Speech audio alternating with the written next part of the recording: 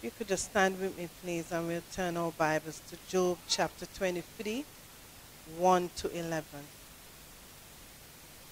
Job chapter 23, 1 to 11. Just greet everyone in the precious name of Jesus. Happy to see you today, Brother Royal. God bless you. Job chapter 23, 1 to 11.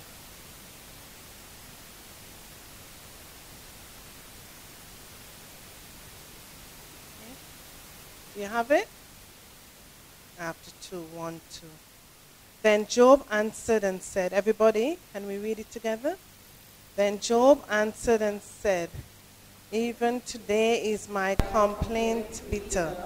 My stroke is heavier than my groaning. Oh, that I knew where I might find him, that I might come even to his seat. I would order my cause before him and fill my mouth with arguments. I would know the words which he would answer me and understand what he would say unto me. Will he plead his great power? No, but he could put strength in me. There the righteous might dispute with him, so should I be delivered forever from my judge. Behold, I go forward, but he is not there, and backward, but I cannot perceive him.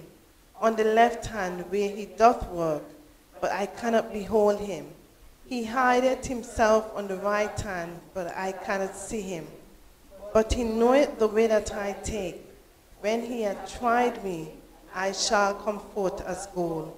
My foot hath held his steps. His way have I kept, and not declined. Thank you, Jesus. You may be seated. And today I just want to share with you on the topic, don't give up on God. Turn to your neighbor and say that. Don't give up on God. Hallelujah. And for my text, I just want to focus in on verse 10, when he asked me to speak on one of my favorite scriptures. To be honest with you, this is one of the scriptures I'm holding on to by faith, that God will fulfill it in my life. Verse 10, but he knoweth the way that I take. When he had tried me, I shall come forth as gold. And I've looked up a few versions just to see what is this verse saying. Easy to read says, but God knows me. He is testing me and will see that I am pure as gold. The Living Bible says, but he knows every detail of what is happening to me. And when he has examined me, he will pronounce me completely innocent as pure as solid gold. The Message version says, but he knows where I am and what I've done. He can cross-examine me all he wants, and I'll pass the test with honors. I've followed him closely, my feet in his footsteps, not once swerving from his way.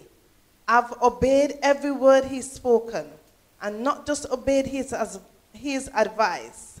I've treasured it. The Amplified version says, but he knows the way that I take. He has concern for it. He appreciates it and pays attention to it. When he has tried me, I shall come forth as refined gold, pure and luminous. I've just been reading this week about a steel mill. There are equipments and instruments testing their limits and breaking point. Because of the testing, the manager of the mill knew exactly how much stress and strain each piece of steel could endure. If it was used to build a ship or building or a bridge. So in like manner, we are going through our different tests and tried through the fire.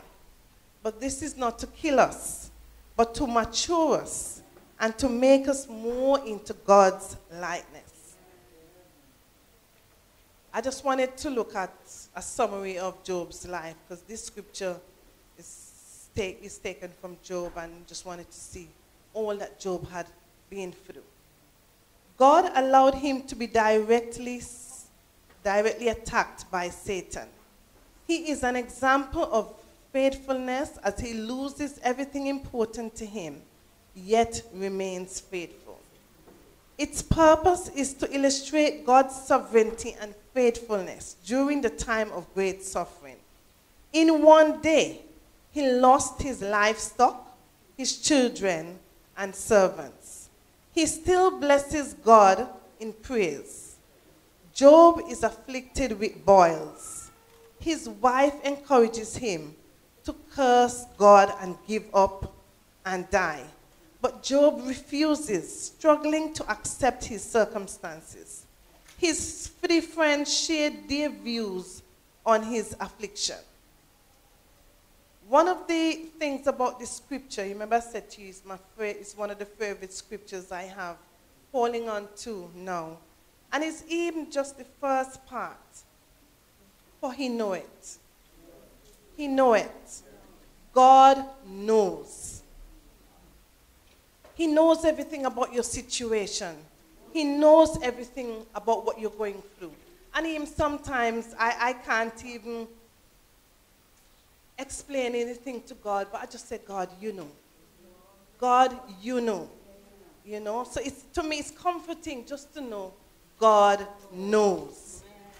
The omniscience of God is that attribute by which he knows all things in the past, in the present, and in the future.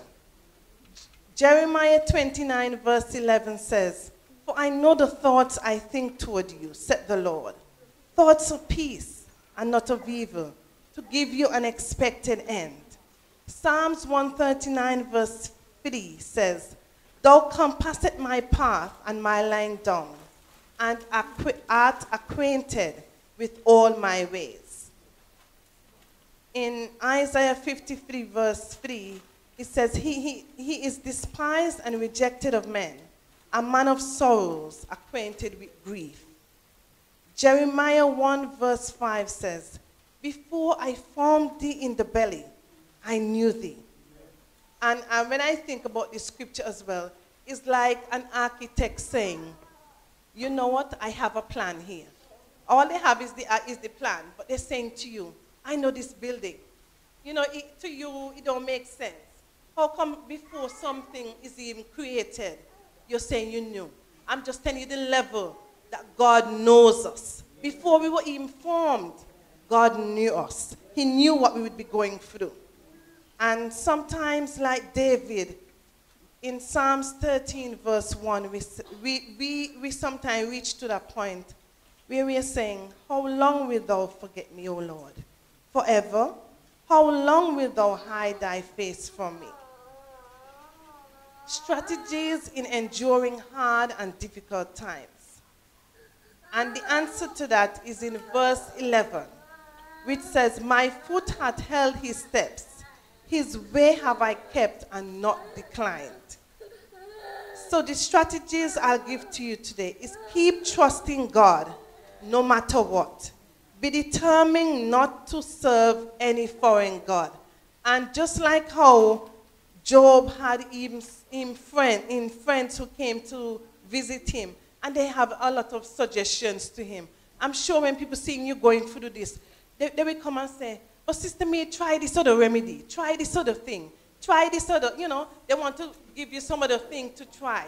But I am saying to you today, trust God no matter what. No other remedy, no other substitute will do. The scripture says in Psalms 20 verse 7, "Some trust in chariots and some in horses, but we will remember the name of our Lord our God." Hold on to the promises of God that relates to your situation by faith and believe God to fulfill it. 1 Thessalonians 5 verse 24, "Faithful is he that calleth you, who will also do it." 3, keep on being faithful in what God has called you to do. 4, be consistent in prayer, reading the word and thanking God in advance. 5, encourage others. I want you to listen to this. Encourage others, even when you yourself need encouragement. It's very difficult, but I am learning that for my own self. Sometimes I need encouragement, but God is leading me to encourage somebody. And by me making the extra effort, I am finding that God is even strengthening me as I help somebody else. Amen. What was the result for Job? Even though he couldn't find God, he held his integrity in God. He feared God and avoided any evil. Job maybe tried to pray and just couldn't feel the presence of God. But he did not give up. He kept God's commandments. He held on to God's word when no one understood what he was going through. He knew what it was to feel judged or feeling like things just can't get any worse than this. He longed to even die. He wondered why God let wicked people prosper and God's people suffer. He grew impatient and afraid. But Job interceded on behalf of his friends, and God forgave them. God returned to Job his health, providing him twice as much property as he had before, new children, and an extremely long life. Going through the difficult time or loss, sickness, and tragedy is not always pleasant. You haven't got over one thing before the other one comes on. Sometimes you feel swamped, overwhelmed, and alone. Nobody understands what you're going through. But be faithful to God. I am learning that it is a process for gold to be refined from the raw state to the refined gold. The goldsmith keeps his eye on the gold through this process until he can see his image in the gold. I don't know where you are in the process, but coming out prematurely would mean that you will be incomplete and you will not be able to experience the beauty and the wonder that God has for your life. God brings us to our lowest before he brings us to our highest. The reason God lets these things happen in our lives is to help us to grow in him. Somehow, some good is coming out of this. As in Romans 8 verse 28 says, and we know that all things work together for good to them that love God, to them who are called according to his purpose. In the midst of every adversity, every difficult situation, we can learn from Job. Don't give up on God. Don't backslide. Don't give up praying and blessing your enemies. Hold on to the promises of God. Isaiah 55 verse 1 says, so shall my word be that goeth forth out of my mouth.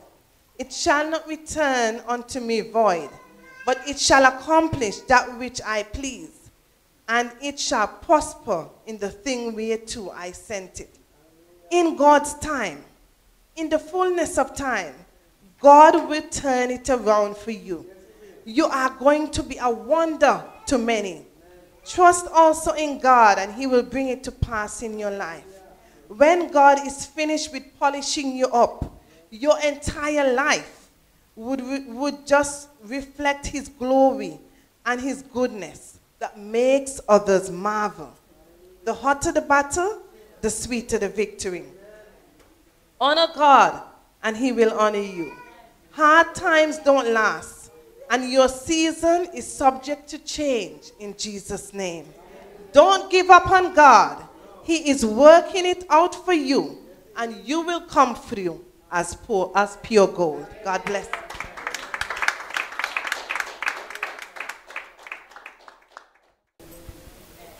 If someone had told me last year that I would be in front of you speaking, I wouldn't believe them.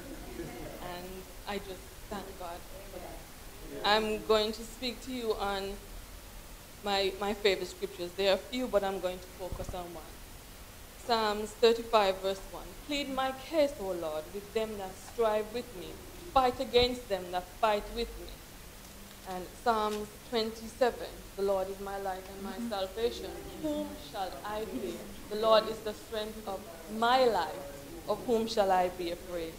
Psalms 139, verse 14. I will praise thee, for I am fearfully and wonderfully made. Marvelous are thy works, and that my soul knoweth right well. Philippians 4, verse 6. Be careful for nothing, but in everything, by prayer and supplication, with thanksgiving, let your requests be made known unto God.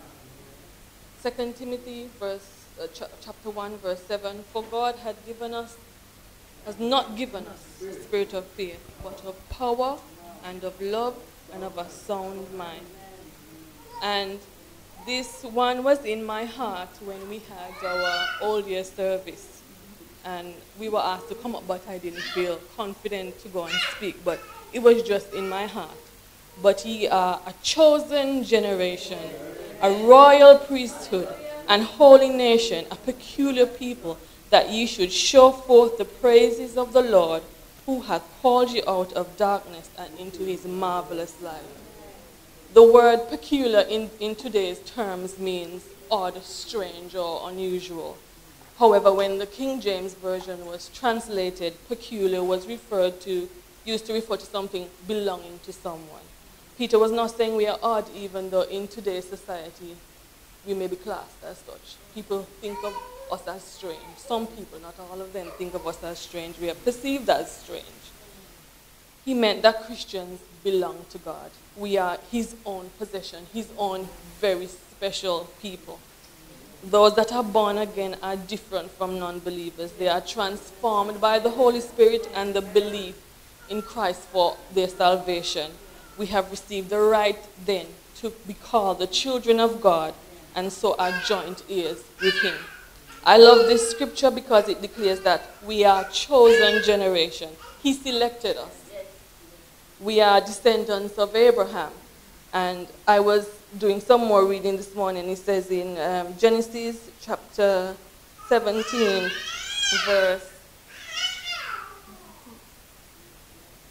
verse 4. As for me, behold, my covenant is with thee, and thou shalt be a father of many nations. And I recall the song we used to sing in Sunday school, Father Abraham had many sons, I am one of them. And so let's just praise the Lord.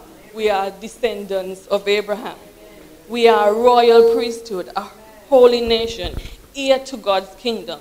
God is the head of the church, and when we are born again, we become priests through our personal relationship with Christ. We are there are many members of God's body in the world that makes up the holy nation. We are peculiar. We are very special people.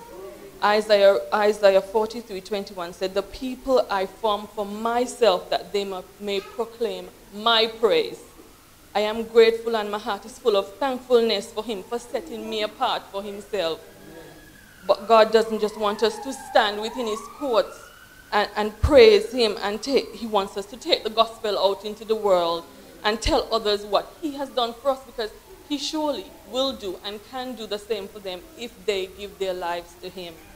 When I am feeling down, this verse, it encouraged me, knowing that I am of a very honorable race.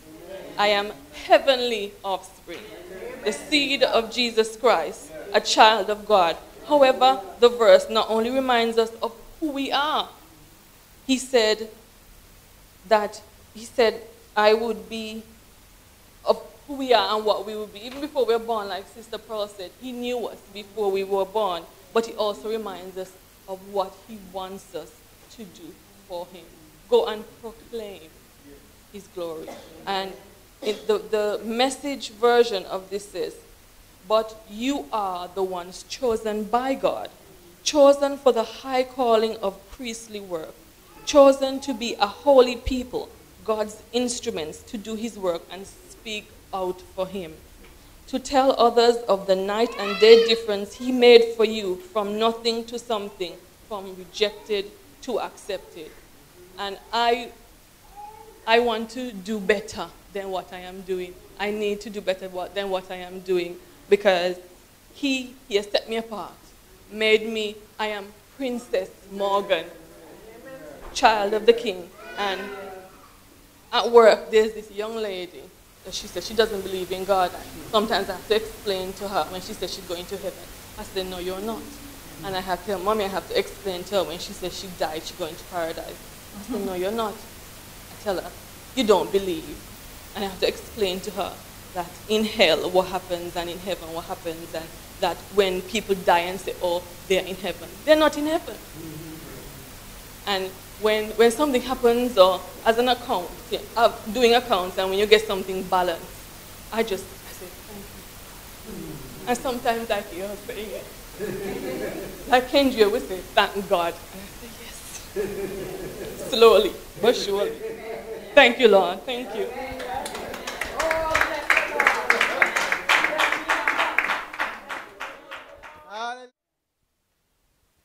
This afternoon, I'm expounding on Psalms 27, verses 1 to 3. It's a very popular chorus, and it's my confidence breaker, source of confidence, my comforter. That the words, Psalms 27, verse 1 says, that the Lord is my light and my salvation. Whom shall I fear? The Lord is the strength of my life. Of whom shall I be afraid? I can count on this scripture to be a source of comfort to me, as in the past I have been where darkness prevailed. So my light was the Lord. When trouble comes my way, the wall seems to close around you. It closes around everyone around you. You can't hear anything. It's that blank back screen there where there's nothing. You can't hear anyone praying for you because you're so consumed with fear. Brethren, the Lord is my light. He is my salvation. Why should I be afraid? I shouldn't be. He said it, his words.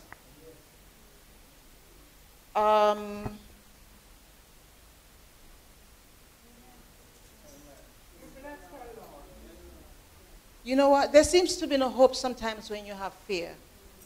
And your physical eyes are closed. You see darkness because there's no light.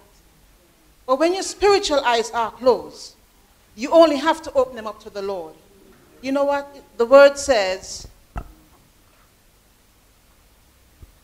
call on the elders when you are sick, that they may pray for you and anoint you.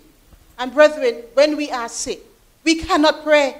We become starved because we're worried about what is going to happen, what the doctor is going to say, what's going to happen to my family, what's going to happen to this. We're worried about the worldly thing instead of what is spiritually there for us.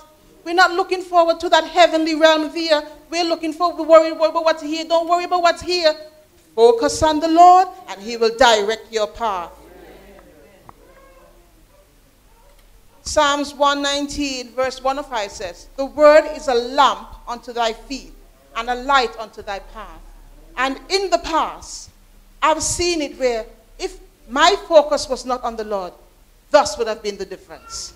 If I was not focused on the Lord as being my light and my salvation, why Ethelyn would have been? And I have to give God thanks this day for where he has brought me from. The second part of verse 1 says, the Lord is the strength of my life. There's some things in our lives that either make you or break you. And you know, one of the greatest things is sickness. When we go to the doctor because of a little ailment, we wonder, when we do a test, what's the outcome going to be? Is it for the worst? Is it something I can handle? We don't know, and we start to panic. We start with our mind. You see that devil there? He starts to put all kinds of things in your mind. It's going to be the worst. it's going to be the worst. And you don't have that faith anymore that things are going to be good. You're thinking, oh, no, it's going to be the worst. But you know what, brethren? Call on the elders when we are sick. Call on the elders when we are sick. The Lord is our light and our salvation. Look forward to him. We have to be focused on him. No matter what it is, the word is, he is our light and he is our salvation. We must focus on him. 2 Timothy verse 1:7 says, the Lord did not give us the spirit of fear, but of power, of love, and of another sound mind. Brethren, it is hard to tell you standing here right now, that you will not be afraid when you hear sickness come. I have had it. Most of us have had it. And no matter what we say, we can go on our knees and pray, but blankness hits you.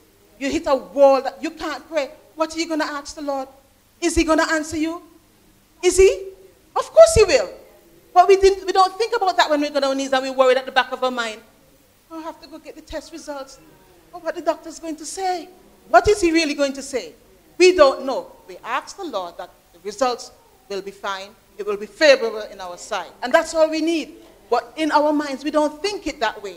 That block comes up. That wall comes up. And we need to push past that wall and let the light shine through. That light of Jesus Christ.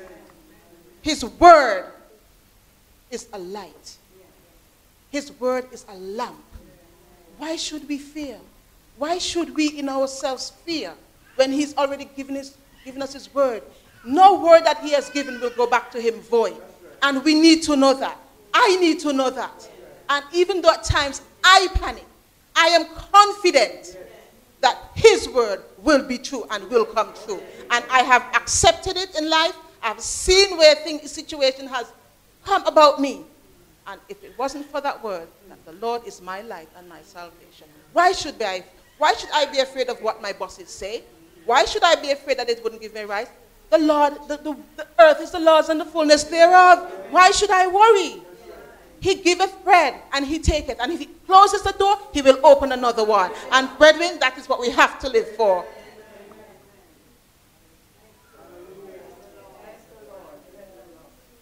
When I look at verse 27, I think about David. When David was in the fields and he had to protect his flock, he was just a mere boy. Now imagine a boy against a bear or a lion. You would in your pants because it's just a fear ahead of you. I look at it as David being given the power by God to defend his sheep. And when the uncircumcised Philistine giant, Goliath, said to him, he will take his flesh and feed it to the fowls of the air and the beasts of the field. He never knew that the power of God would have been in that little boy. And today I am taking that power within me. That anything and everything, sister, you fell. But you know what? God was there bringing you right up. He was right there bringing you up. He's showing this young man, no matter how you fall there, there's a God ahead of you. And he will not make your situation any worse than how it's supposed to be. And it's an evidence that you're here today and you're not going on. We know why you're here. Your days are still here. Praise the Lord. No weapon formed against us shall prosper. We live in a time where every situation that happens seems to just get us down. Employers want to meet more targets. We know that. They don't want to pay us anything. We are falsely accused of something. But God is in the midst of everything.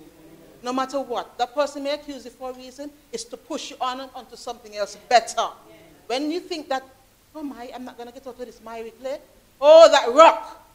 Lead us to the rock of salvation. It's higher than them. It is higher than them. They are worldly things. We're looking for heavenly things. Heavenly things. Heavenly things can be set, those things there on earth. The earth is the Lord's and the fullness thereof. There are times when we have nothing and no one seems to understand anything that's going on in your life. Brethren, God is there. He's that light. He's that light. Focus your concentrate on that light, and he will direct your path. And that is all that we can live for. There are times when you look at it and you say, I have it in my life, so I can give testament to the things that has happened, that one after the other, this is happening, one after the other, and it just keeps to fall all around you. What can you do? What can you do? This is not happening. That's not happening. No matter how you turn to this door, nobody there can help you. You turn to this door, nobody there to help. What are you going to do, sister? What should you do? Should you turn your back? No, you can't turn your back. You have to look forward to the word. And if we don't go in that word there, what are we going to do? You know what? I could tell you, I've had a stroke, and I've never said it to anyone before, but it has affected my brain. It has affected my speech. Sister Daisy knows. But you guys don't know to what degree. I forget things, and it's only now that I realize how much it's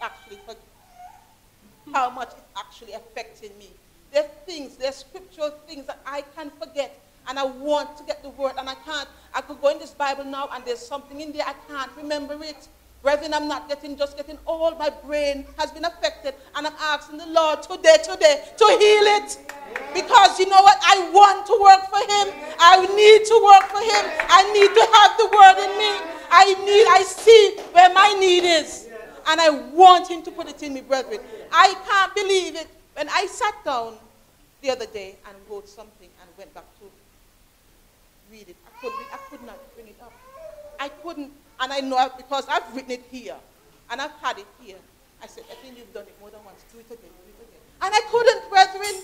I'm standing here telling you, I'm a person, I love to speak free. Looking here confuses me. And I couldn't remember. And the Lord, take that blockage away from me. I'm looking through your light. You are my salvation. I'm not taking that. I'm not taking it down. I'm not taking it. It has given me a block in my employment. But I still believe that something is better there for me. This is it. My speech will come clear.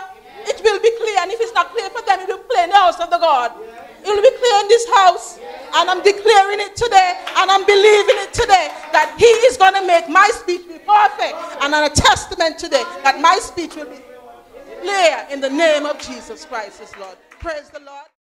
Thank you for joining us, and thank you for listening to this timely and powerful message. You have heard the word. And now we would like to extend this opportunity to you to accept Jesus Christ as your Lord and Savior. If you wish to do this, please just say this short prayer after me. Say, Lord Jesus, I acknowledge that I am a sinner, and I thank you for dying on the cross for my sins. Please forgive me of all of my sins and cleanse me from all my unrighteousness. Save me and fill me with your Holy Spirit. I thank you for answering my prayer, and I thank you for saving me. Amen. And if you have said that prayer, congratulations and welcome into the family of Christ. If you would like to contact us or even visit us, the information that you need will be on your screen in a few seconds. Until next time, goodbye. God richly bless you.